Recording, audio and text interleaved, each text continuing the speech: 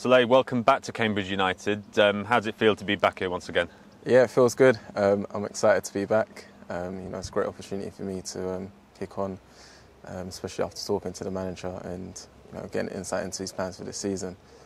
Yeah, you were here 9 years or so ago. I imagine that you come back a very different person and player. Yeah, exactly.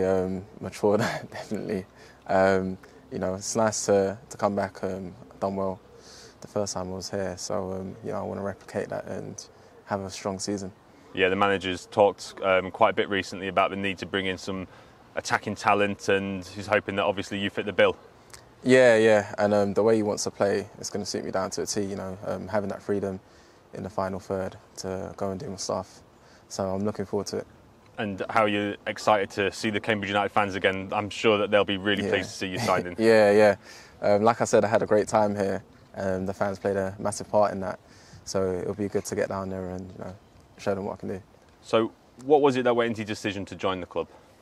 I think after speaking to the manager, just getting insight into his plans for this season, I'm at an age now where I need a bit of consistency, which I feel like Cambridge is going to offer me at the moment. So that was like a major factor. And how many of the current players do you know? I mean, you would have played with Harrison back in the day, but is there anybody else that you're familiar with? Greg. Well, yeah. And Noah Jordan from just playing against him throughout the years. And how are you feeling physically finally? Are you ready to get going and ready running? Yeah, ready to get going. Looking forward to it, like I said, and just can't wait.